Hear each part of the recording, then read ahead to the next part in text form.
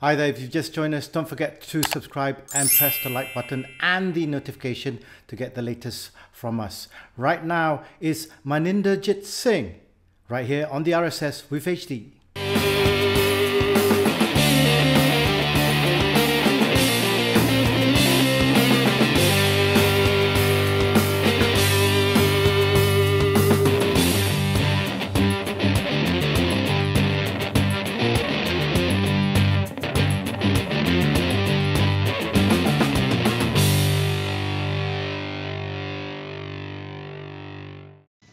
Hi there, welcome to the show. As usual, it's myself, Rashid Salleh, and Haresh Deol here to you. And we've got a really interesting guest today. He is a former hockey international as well, now administrator and first-time blogger, I hear. So let's welcome him to the show, Maninderjit Singh, or fondly known as Mike. Thank you very much, Mike, for joining us. Haresh has got quite a number, I wouldn't say controversial questions, but I hope you will speak your mind because we really need to hear, or rather the audience would want to hear what's going on in the world of hockey. So welcome to the show. Thank you very much, Rashid. And firstly, happy Father's Day to you and Harish. Thank you. Thank you very much. So yeah, as what Rashid pointed out earlier, we have today Maninderjit Singh, former hockey international. He once served the Malaysian Hockey Confederation as an administrator. Today, he serves as the biggest critic. So my first question to you, Mike, you seem to be angry at a lot of things. Why? As you know, Harish, at the moment, I do not hold any position or called in to give any view.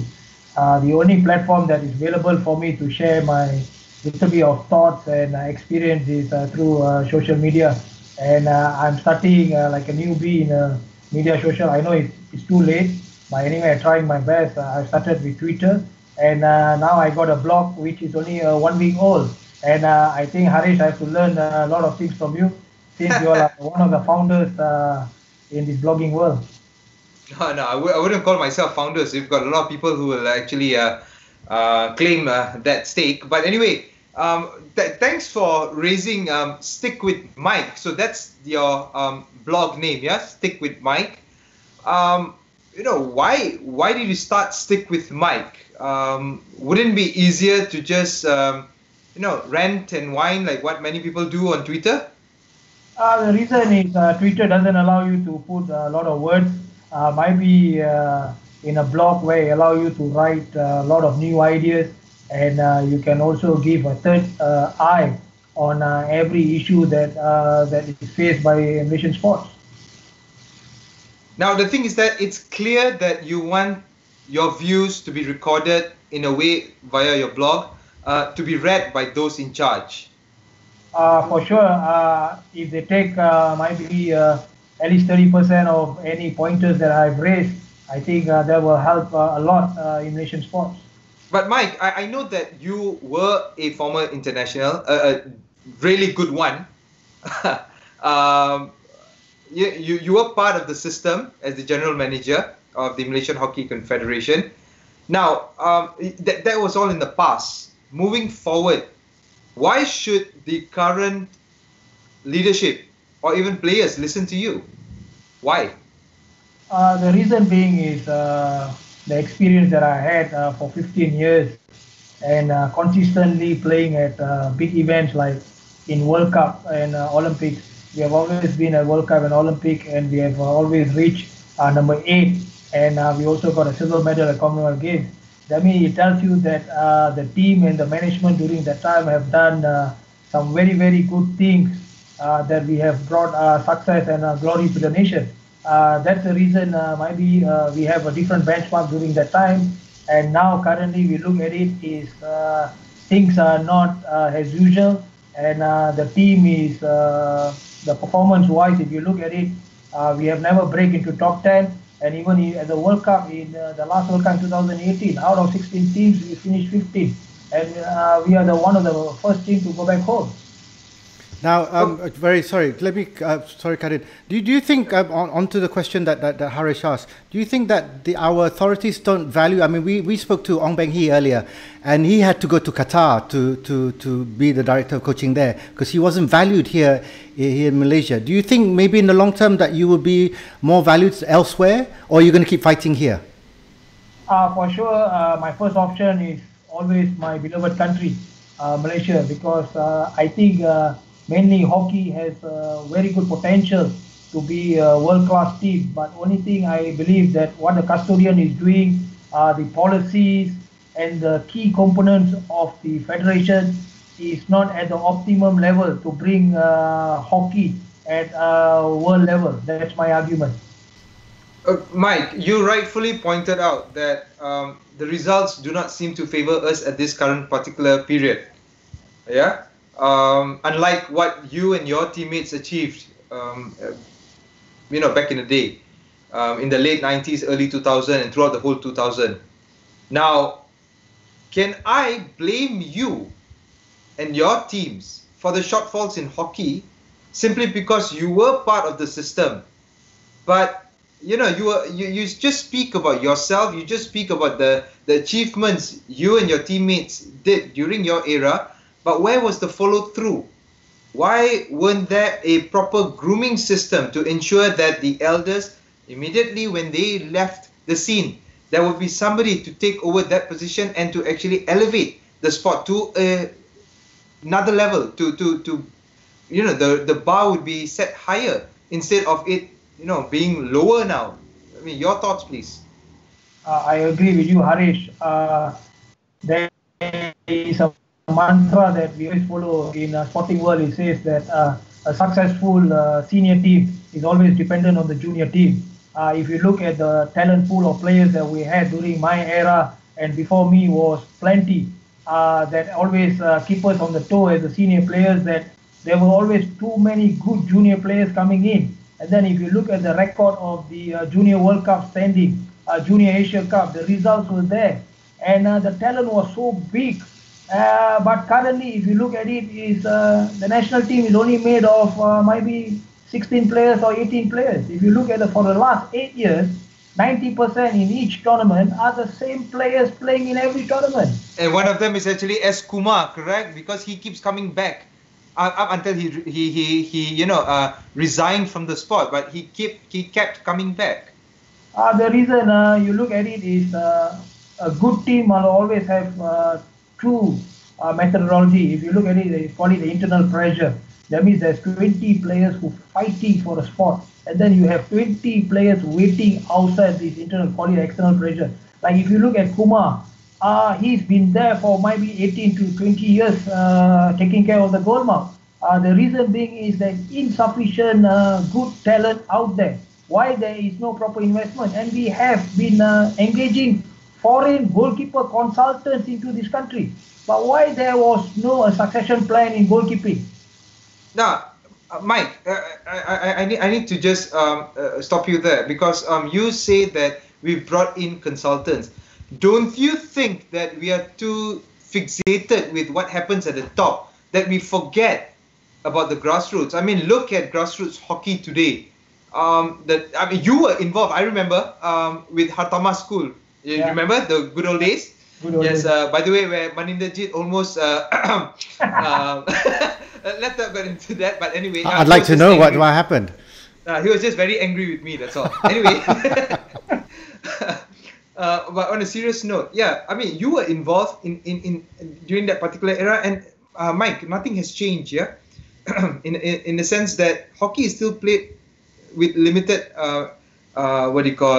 within a limited time. And if, let's say, for example, you're part of a losing team, you only play a maximum of 3 matches a year.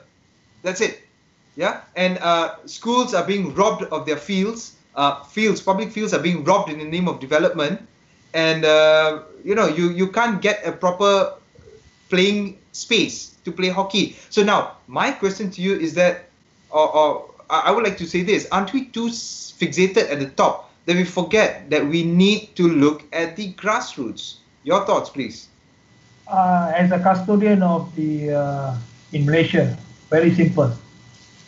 the constitution says indoor and outdoor, you're a governing body, so you are responsible.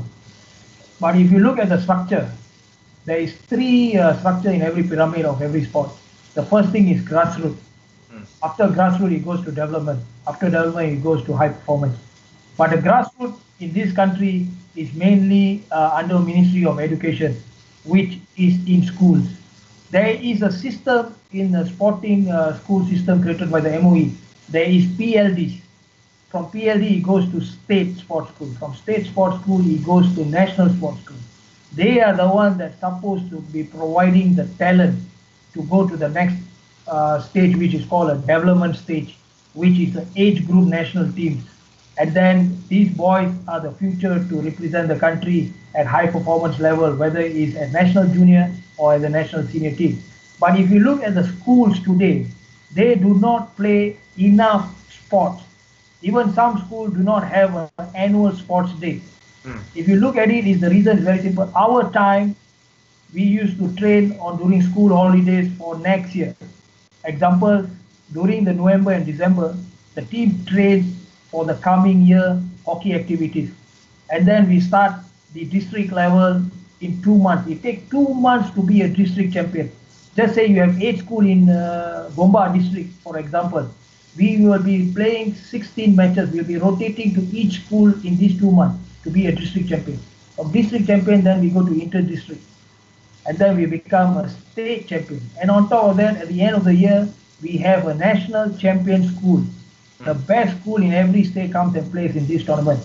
So technically, if you look at it, we will play the sport minimum 6 months of hockey, not including the 2 months of preparation during the school holidays in November and December. That was the difference compared to today. Okay, now it's easy for us to train our guns on the national body, which is the Malaysian Hockey Confederation. But I've got a bone to pick with the state hockey associations. Is their role merely just to elect somebody during the AGM and that's it? Where's the development program? Where are the leagues? You don't see much talk, much hype about hockey at the states. And I think, once again, it's unfair to just blame the top when, in fact, the states who elect the top and who are part of the top are not effective. Your thoughts, please. Actually, the national level and the state are interdependent between each of them. If you look at the constitution, that is how it's been drafted.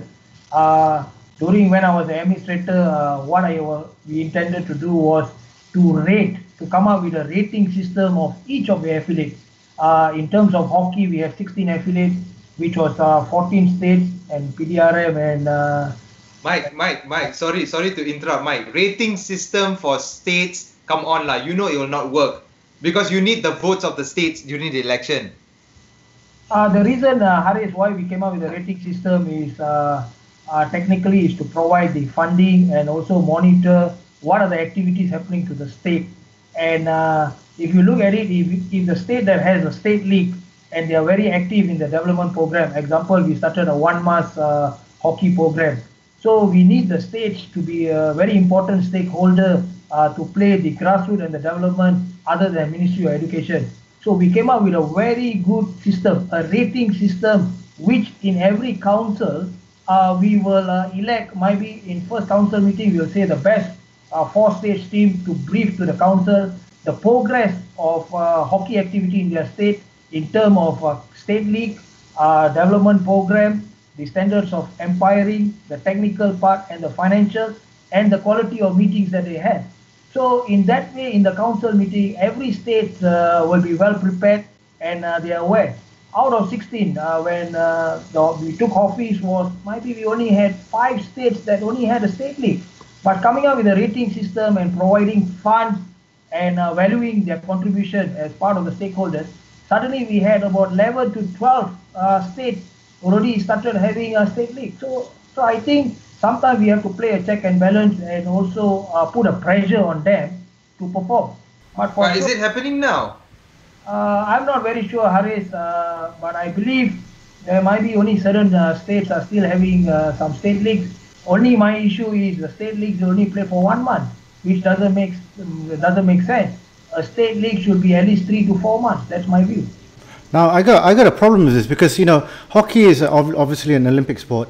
Hockey gets a lot of funding. The association is an envy of federation, is envy to a lot of associations, sports associations. You guys have the money, but you guys have the all the infrastructure, but yet you can't get it together. The national team now struggles to get to championships and all that. You have the cup in Johor and Perak. But why is it that, is it because ex-internationals or ex-players don't put their worth or value into the system anymore? Is it something that has just gone down? Who do you blame now? Rashid, if you look at the system, you look at the states, for sure, how active is the state? And then you look at the component. I believe there's 5 key components in every state or national level. First thing is competition. Second is the development program. Third is the state hockey performance. Fourth is the umpires and the technical aspect. And the fifth is the financial matters that's in every state. Now the question is, all these components, if you look at any state, you could not say any state has fulfilled these 5 key components. Everything is done on an ad hoc basis. Everything is done on a piecemeal. Then it goes into a national level. If you look, for example, when was the last international coaching course held in this country? No, the rotation of the coaches are the same.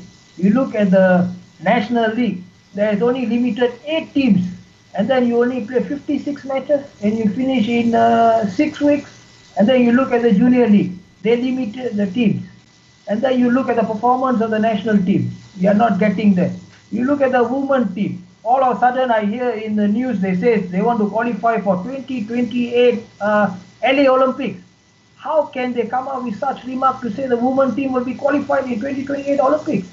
The first thing is we have to qualify for Junior World Cup for women. We have never played a Junior World Cup before. And now you're telling in 6 to 8 years you'll be in Olympics? Unbelievable. Unless Don't worry, Mike. We've also got plans of winning an Oscar, so yeah. Let's not even go there. You speak about leagues, for example, Mike. You wrote recently in your blog about having GLCs, police, armed forces, banks. I mean, the prisons department used to play a huge role, back in the day. Even in football, for example, they should now participate in the domestic hockey leagues. That's what you wrote, and that players will be offered jobs and contracts to sustain their future livelihood. That was, by the way, by Maninderjit in his blog, Stick with Mike. Stickwithmike.blogspot.com, correct, Mike? Yes, it's correct. Yeah, okay. So what else can the stakeholders... Look, you have just mentioned the 5 components. You've written about the participation of GLCs and the police and banks and the armed forces and the uniformed bodies. What else should the stakeholders do to move forward, to get this going, to get the ball rolling? There's no point just harping and saying that we know the system is bad, we know everything is not right at the moment. So how do we move forward? Okay, to move forward, I tried when I was an administrator. We call it when you appoint a office bearer through an election process. Currently, there's only 2 process. One is called nomination, and one is election, and the person gets a chair for whatever term that is stipulated in the constitution. I presented a special paper to say that to put in another process before the election, which is called a vetting process. For example, if you want to be a president of the state or you want to be a president of a national body, these are the minimum criteria that is required. For example, if you want to be a president of nation hockey, at least you should have played a minimum hockey level for state, might be 5 years, or you have served the affiliates for 10 years. And then maybe you have brought some financial value to hockey at certain amount. So by putting a vetting process, then I think you get a quality, better office bearers with a technical hockey knowledge. Currently, we get office bearers who are politicians, who are famous. But if you look at the technical knowledge of the sports, is very, very limited. That is something that always keeps me afraid, because they are making the decision or policy which has a direct or indirect impact on the growth of the sport. That is very dangerous. That is what I'm always concerned about, and that is where we are not getting the result. But Mike, not all players make good administrators. You've got to admit that. Yeah. I agree, but the question here is at least you will shape certain matters in the federation on the technical aspect, especially preparing a development plan, or maybe you coming out with a paper for high performance, and then you're getting the support team from ISN, which is something that you can always play a check and balance if you have been a player before and have gone through the system. So that will give you a better decision making. But if you only an administrator, or you go for a management course and then we give you a sports to handle, I think the technical aspect is very, very important to create the sports to be a very successful thing. Okay, here's a true story. Before you go there, I think we passed the 20 minutes. But Mike, I'm the president of MMA Malaysia. I don't do MMA. I'm a rugby player. But I've been administrating the sport for a year plus. I have known MMA for about 6-7 years, but I have no technical. I do know the technical, but I've never been in a cage. But I do run it, and I think so far we're doing okay. Again, we've got guys who've been in MMA for a long time. I'm sorry, but I cannot.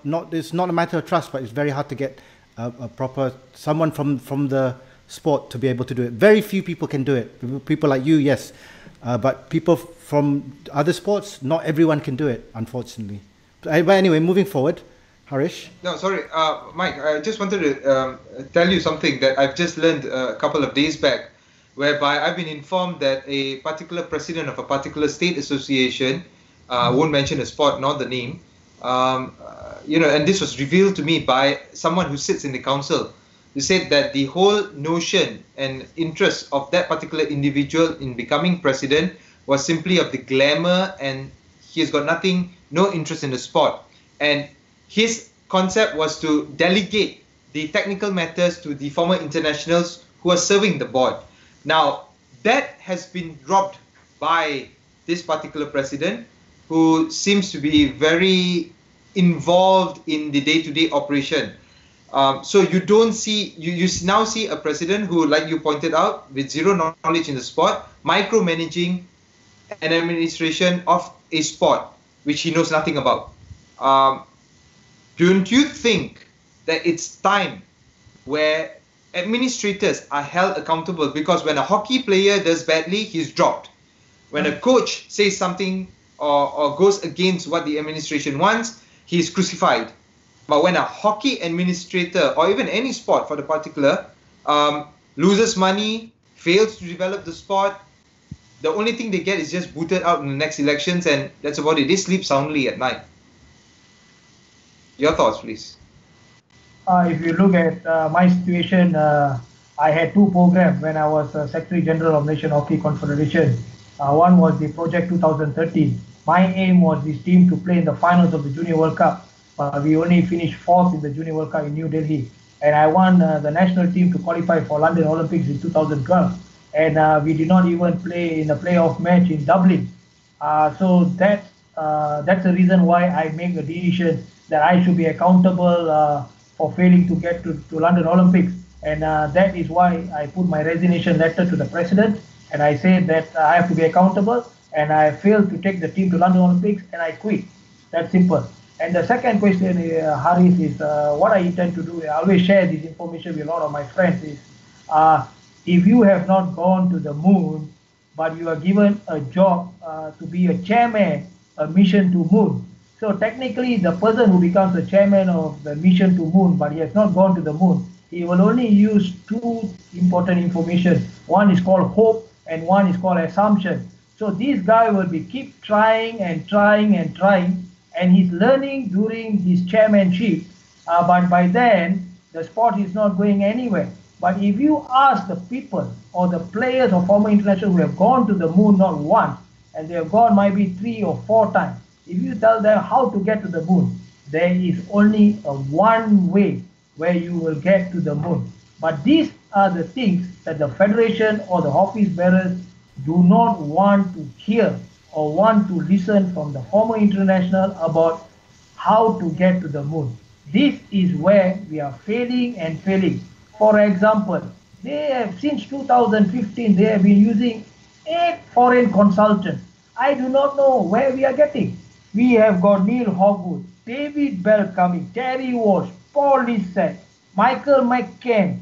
We got the goalkeeper coach Martin. We got Take Takema, Flicker, and now we got Roland Odman. Since 2015, 8 consultants. Where are we getting?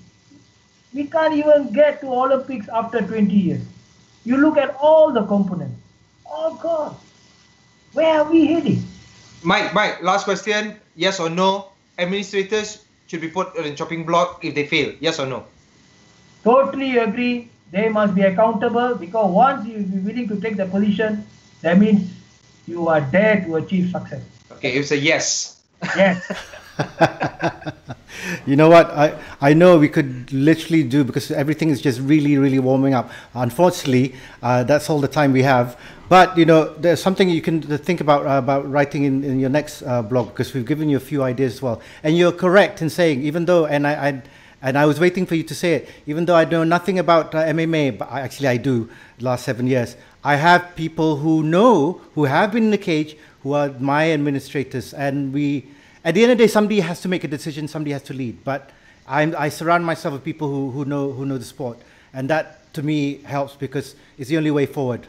And yes, we learn a lot from sports like you guys in terms of grassroots development is something that we are taking on board and learning very much, and watching you guys and your fights and how to move ourselves forward. Because you know what, a whole history of rugby, hockey, football, I just look at it and go, that's what I'm learning from. So I'm actually learning from you guys in terms of how we move forward as a young sport. And we don't want to have the same mistakes. So at least if we do, we learn quickly from where you are. Because we as a sport also want to get into the Olympics one day as well. Even though, that's another story. But we'll get there.